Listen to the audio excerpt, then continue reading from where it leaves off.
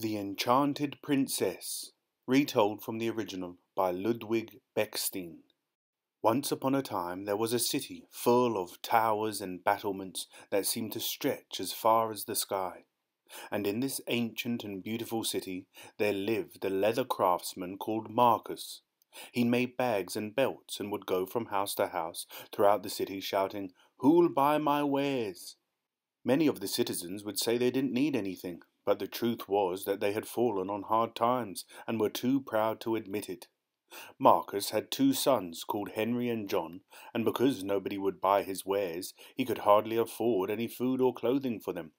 They both realized that their father was very poor, but each of them dealt with the situation in a very different way.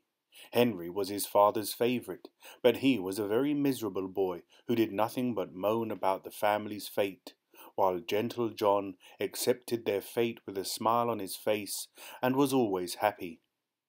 One evening, after another day trudging from house to house with his wares, Marcus sat down on a bench in front of an inn. "I'm absolutely exhausted," he sighed. The poor man hadn't sold one single thing, and he had walked so far that he'd worn out his wooden clogs. And when he looked in his purse, it was completely empty, so he couldn't even afford a jug of ale. While he was catching his breath, he overheard an interesting conversation going on between two men.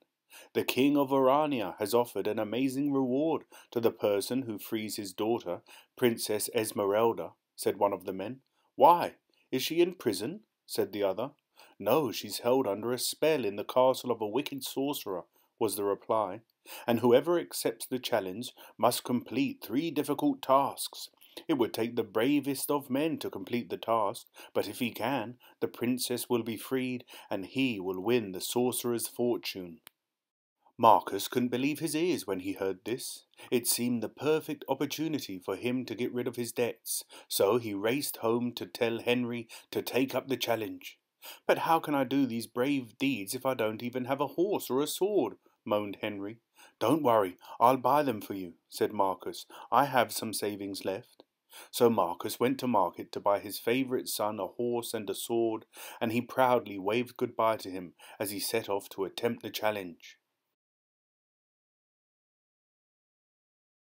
Henry was a fast, aggressive horseman, and in no time at all he reached the forest that surrounded the sorcerer's castle. As he galloped through the forest, he cut down a beehive with his sword and left the bees homeless.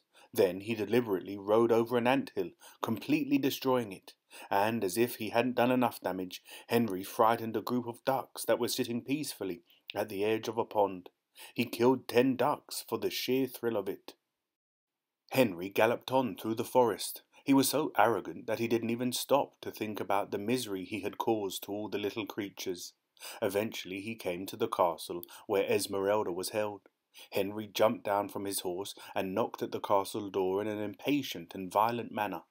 The sorcerer's assistant shouted out from a balcony above, "Come in and have a rest. You have 3 difficult tasks ahead of you." So Henry entered the castle, but he was too nervous to sleep. All night long he tossed and turned in his bed. That night seemed like the longest night of his life. "Oh, how I wish morning would come, so that I could get on with the tasks," he moaned. Finally, the castle bell struck 9. On the 9th strike, the sorcerer's assistant appeared again. "Follow me," she said. "It is time for your first challenge." So Henry followed her into the next meadow and watched her scatter a bucket full of seeds all over the grass.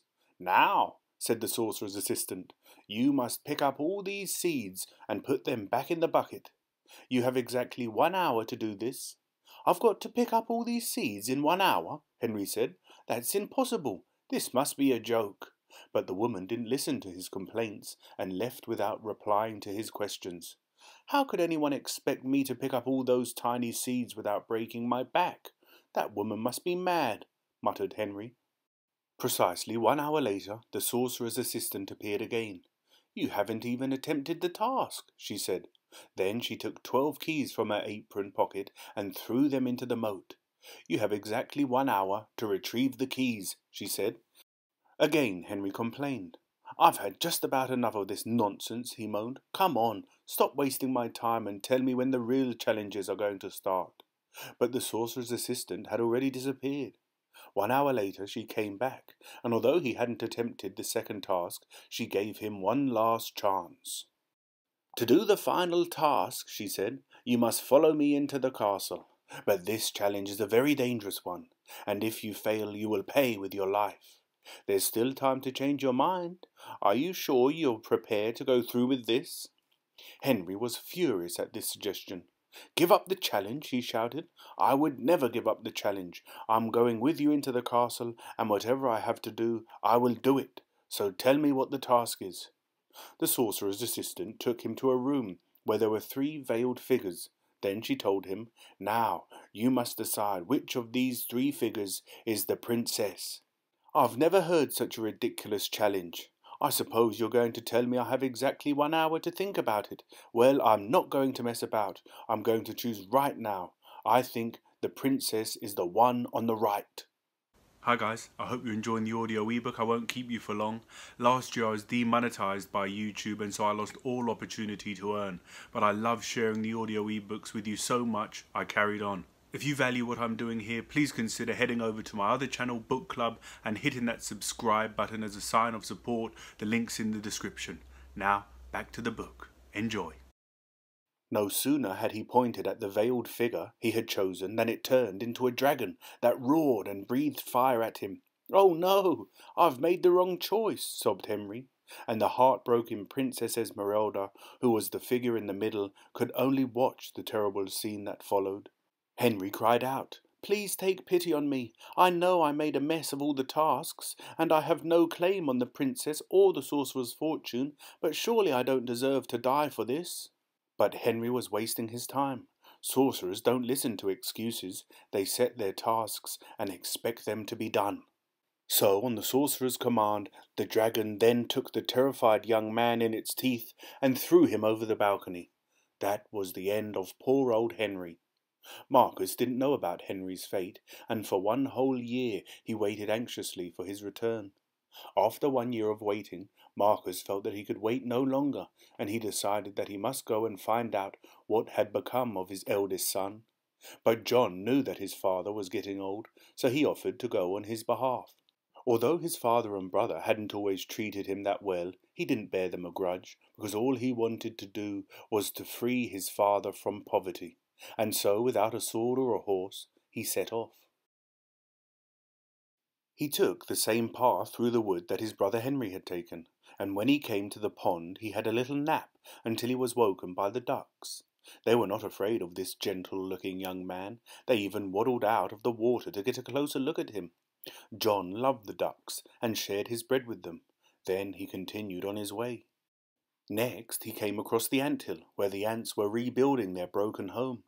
He helped them to mend it by digging up earth and working with the straw.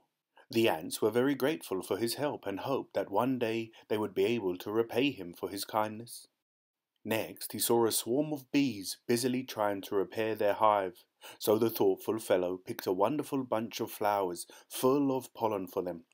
John's behaviour was obviously very different from Henry's.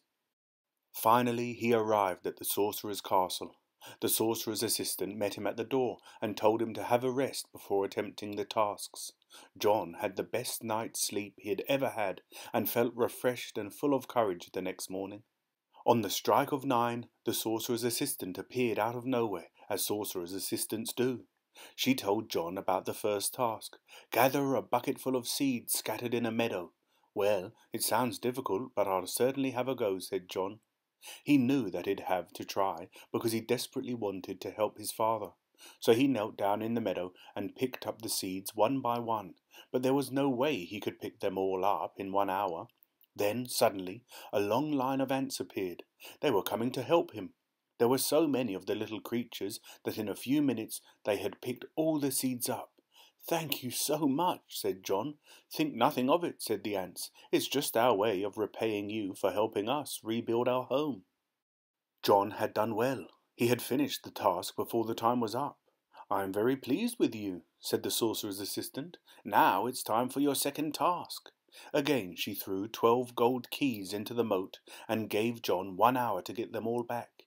This task worried John because he wasn't a very strong swimmer, but he knew he had to try for his father's sake. He dived into the moat, and the water was so cold and dark that he couldn't see the bottom. John swam back up to the surface straight away. "How am I going to get those keys back?" he muttered to himself, and as he stared helplessly into the dark, cold water, he saw his old friends, the ducks, swimming towards him. They wasted no time in diving into the moat and retrieving the keys for him. "How can I ever repay you?" said John when he saw them with the keys in their beaks. "You already have, by sharing your bread with us," was the duck's reply. The sorcerer's assistant appeared again. "You have done very well this time," she said. "Now it's time for the final task, but I must warn you that if you do not complete the task, you will pay with your life." "I'm not afraid," said John. "Tell me what the task is." So the sorcerer's assistant took him to the room with the three veiled figures, and the challenge was set again.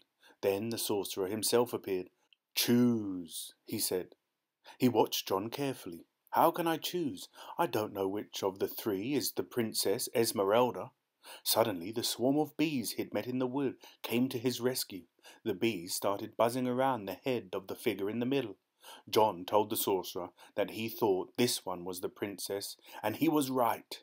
He was so relieved when he saw that two dragons were under the other veils. Then John turned to the bees in his usual gracious manner and said, "Thank you, kind bees, you have saved my life." The veil fell from the figure in the middle to reveal a beautiful girl. "I am Princess Esmeralda," she said. "Thank you for breaking the spell that has held me prisoner all these years. Please take me away from here and make me your wife."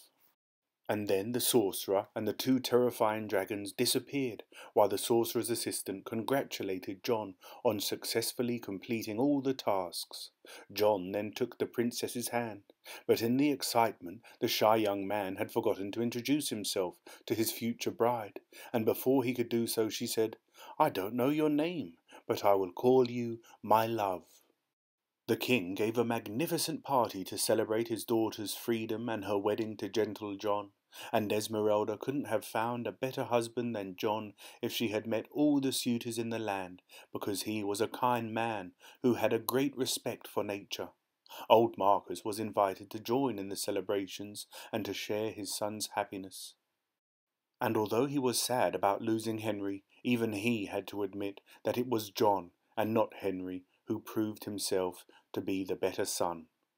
The end. If you value what I'm doing here, please consider heading over to my other channel, Book Club, and hitting that subscribe button as a sign of support. The link's in the description.